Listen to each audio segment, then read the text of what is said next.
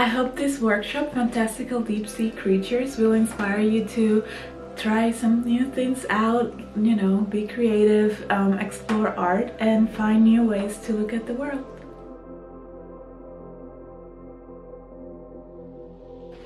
Art is important to me because it allows me to share the beauty and the possibility that I see in the world around me with other people. Art is a tool that allows you to expand the limitations of your understanding, of your imagination, because usually the limitations of a project are the limitations you set upon yourself. They're mostly limitations in your head. Art allows you to push against your limitations and expand your understanding of yourself and the world around you. As an Afro-Caribbean woman, art did something wonderful for me, which is give me the agency to tell my own stories.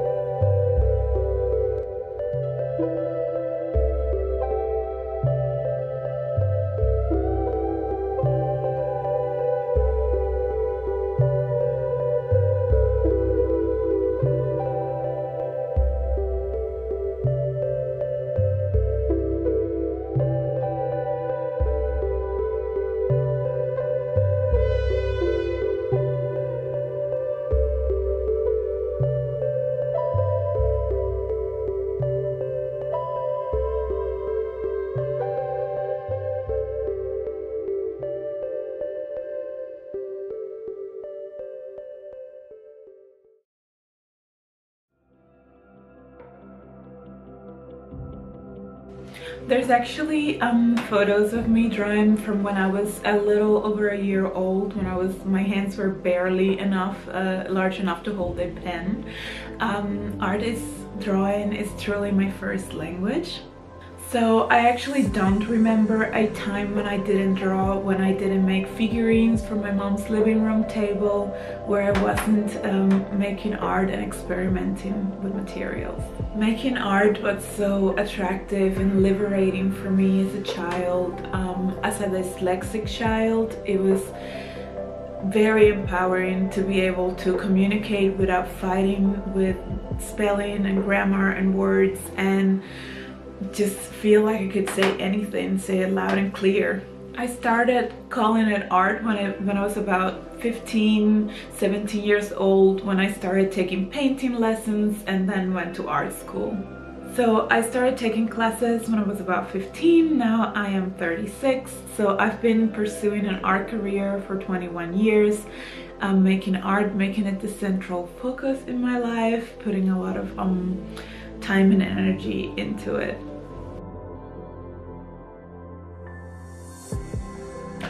I draw, I paint, I sculpt, mainly ceramics, but also other materials like resins and plastics, and I also make video. And I love different things about each different medium. Drawing is my first language and it's great. It allows me to just with the same line show you a cloud or show you fire or water or a figure, and it's very immediate. It's my favorite way of making notes to this day. Painting allows me to create a lot of subtle gradations that I like, and to work with color, which can express so much about, you know, emotions and feeling and mood. And then sculpture allows me to be with my creations in the same space and experience it that way. I do mainly ceramics when I do sculpture, and the reason why is because ceramics is a very attractive material aesthetically, but it's also a very historically rich material. I was very attracted to it because if we were to look at art history to the lens of ceramics, we would have to look at the whole world. We would have to start in China, we have to go to Japan, we would have to go to Latin America, Africa, and it would almost be a view of art history as world history or human history. And video, I love it because of the moving image is so seductive, so engaging, and I really enjoy making my work move and breathe and palpitate. I'm working right now on painting, video, and sculpture in a parallel way, just making them together and having them complement each other. I do have a studio which I'm in right now. As you can see, it's full of materials and reference images, and I mean, you can see here like shells that I really like to look at, feathers.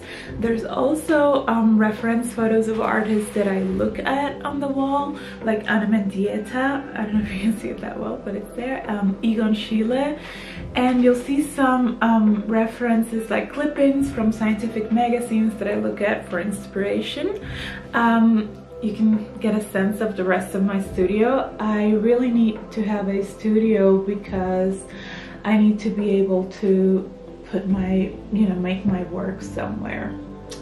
If you look at my studio, you'll see a glaze with, sculptures that haven't been fired yet, and materials and books, and that's another big shelf behind this painting full of glazes and other materials that I use regularly. You'll also see that I have prints out of my work and drawings or sketches that I make. I like to put everything up on the wall and let it sink in, let it germinate new ideas. I can sketch anywhere, and I often do have ideas when I'm on the train, and I'll just jot them down or do them on my phone real quick. But I do need to have a studio, a physical space where I can work on large paintings that take a lot of time and need to, be in a safe environment. And I also need to have space to make my ceramic sculpture, which tends to get heavy and fragile before it's fired. So definitely, need to have a studio, and I love this space. Is where I spend most of my time. So I do lots of different things in my small studio. So I'll sculpt, I'll make molds, I'll paint, I'll draw, I'll edit videos in my computer in here. So everything is movable. My table goes up and down, so I can work standing up or sitting down depending on what I need. And I also, I make large paintings that take a lot of time and have a lot of detail, so I'll have all of my reference images on the wall so I can look at them while I'm working. So I make a lot of ceramic sculpture that's heavy and fragile until it's fired, so you can't really move it, and that's part of why I need a studio. I need a space where I can put things down and I can experiment and just have them be exactly where I left them until I come back the next day. So it would be this piece called Murmurs of the Deep, which represents a point of departure for me. I also brought a lot of myself into this piece, a lot of cultural references that I'm usually quite reserved about, and just allowed myself to be loud and bold and proud about it. So I trusted not only the technical aspects of my work, which I've honed over lots of years of rigorous training and practice, but also the playfulness and the sort of creative, the imaginary parts of my work that are sort of the same sort of motivators that make me want to draw, make me want to make art as a small child. It's the first of a series. It birthed a whole series of work that's video, sculptures, paintings. So there's a lot going on in here. As you can see, if we graze over the canvas, there's a lot of scientific reference. A lot of it is from Ernst Haeckel, art forms in nature, where he does this engravings and drawings of radiolarians, which are these micro organisms that are floating in the seas, that have this beautiful beautiful intricate silica skeletons. I also looked at the Avalon explosion, which is an explosion of life that precedes the Cambrian explosion. And in the Avalon explosion we have animals that are abstract looking, that don't quite look like animals, where we had to actually go into the fossils and extract sort of fat, so samples of fat, of fossilized fat, to know that they were animals. One of them is Dickinsonia acostata, which I use as reference. Through this piece I am really finding for myself what it means to be human. How do we fit into the larger story of our planet? How do we relate to other living creatures? So I have been looking at the Atlantic Ocean, this piece, and looking at all the things that happened there. Some tragedies like the Middle Passage, where some of my ancestors were involved in, and just looking at, but not fixating on that, but looking at the sort of deep time history of that ocean as a point of departure, as an inspiration. And it was also motivated by an experience I had a few years ago in a super hot, sticky summer New York day. I was in Manhattan Beach and it was full of people. There was people everywhere, there was a ton of noise, and I remember just looking out into the ocean and just seeing how unbothered the ocean was by all of this, and just having that moment of realization that the ocean was there before anything that remotely looked like us existed, and it will continue to be there for a really long time. If we look closely, we'll see tentacles and that appear in different iterations and different shapes, and other forms that sort of appear and reappear in the fossil record. There are the ways in which life continues to proliferate, to become abundant. Here we have some cultural references. For example, this is a Dominican carnival devil mask. You can see it here as it would usually looks. And this is not only a cultural symbol, but also for me a symbol of being allowed to be mischievous and sort of act on your instincts in a way that's unmediated by the social contract. And these are usually men, so I've made some performative works like Diabla, She Devil, where I am wearing a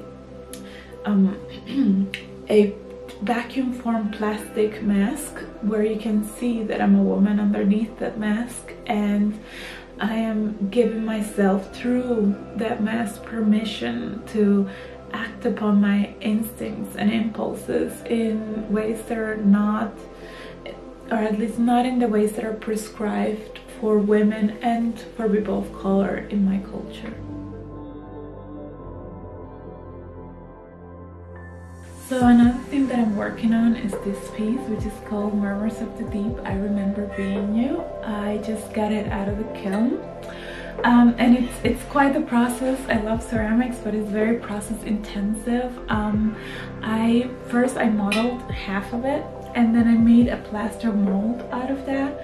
And that meant that I could push clay into that mold and put those two halves together to get my main shape. I am making a series of these sculptures that are gonna have different patterns on their surface that are referencing different fossils. Actually, this one is referencing Dickinsonia on its back, And you know, it's quite a process. After the first firing, I had to glaze it, and that meant that to get the result I wanted, I had to inlay these glazes, which meant that the glazes are painted next to each other, even when the lines are really fine and there is no overlap. So it's a labor-intensive process, but one that I do quite enjoy. Now dreaming up how I'm going to present this piece, how I'm gonna install it, how are you gonna experience it. So I'm always making sketches, dreaming up new ideas. One of them is, for example, this papier-mâché model of a sculpture that I have yet to figure out how large will it be, which materials, where should it stand. So that's in the works, in very early stages. And then sometimes I'll make small explorations in ceramics where I'm just playing with forms and ideas, and it might be that it becomes a larger piece afterwards, or I might intervene it with other materials and finish it that way. I think art is worth exploring, even if you don't ambition yourself as an artist, even if you want to become a scientist or a lawyer or a teacher. Art will help you hone your problem-solving skills and sort of express yourself creatively. It will develop your creative thinking, which is very useful for other fields. So if you want to be an artist though, and you want to pursue a creative career, I would say that the first thing you need to cultivate is discipline. Lots of people are talented, and you know, you might be very talented, but you need to have the discipline to get to work every day regularly, to, you know, even when you're tired and have to balance out other obligations, that you still, you know, connect to that which make you want to do art, be it a love for drawing or modeling or for sewing, and get into the studio and make the work, and you know, bring your best to your work. So I would also tell young artists to learn as much as you can. Soak it all in. Learn how to make molds, learn how to mold, learn how to draw, paint, edit videos, make photography, look at art historical references, like look at Flemish paintings and learn how to paint transparencies and subtle gradations, and how to make realistic work. Learn how to make abstract work. Learn how to have a conceptual dialogue about your work. Look at conceptual art. Also look at what's going on around you in the world as a reference. And the more you learn, or techniques you learn, it's like learning new words. It expands your vocabulary. It gives you that many more tools with which to express yourself clearly. And on the practical side, the more you know, the more options you'll have when you're looking at careers and when you're looking at employment. We see before we speak. There is an immediacy to communication, to visual communication, that precedes languages and connects to our instincts, to that which makes us human.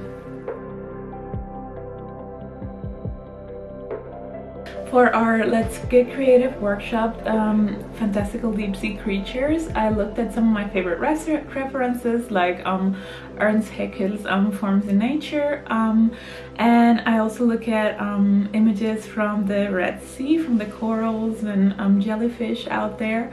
And I started on a dark piece of paper using some watercolor pencils and oil pastels and water-soluble crayons.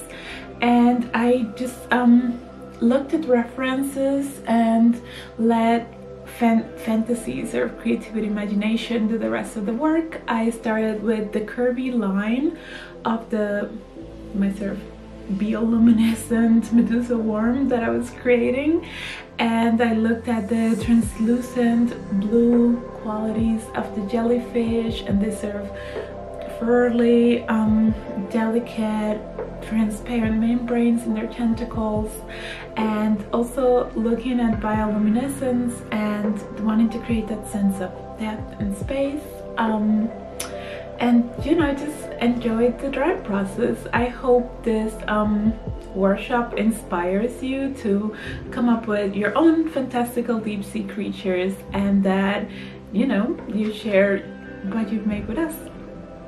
So I hope you enjoy creating your own fantastical deep sea creatures, and that this interview gave you a glimpse into what goes into creating art and what art as a profession is like, and that if you want to pursue a creative career, that you know being able to share your view of the world and the beauty of the world with other people, it's super rewarding and definitely worth all the hard work that goes into an art career. If you don't want to pursue an art career, I hope that you give art a try and allow yourself to discover new ways to looking at the world around you.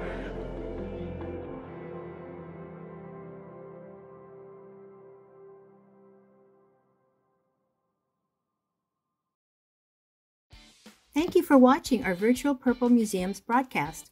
Our fall broadcasts are every Tuesday and Thursday on Facebook and YouTube. Visit us online and in person. Bill's Backyard, the museum's outdoor space, is open every Friday, Saturday, and Sunday. Stay in the loop by joining our email list. Visit www.cdm.org for more information.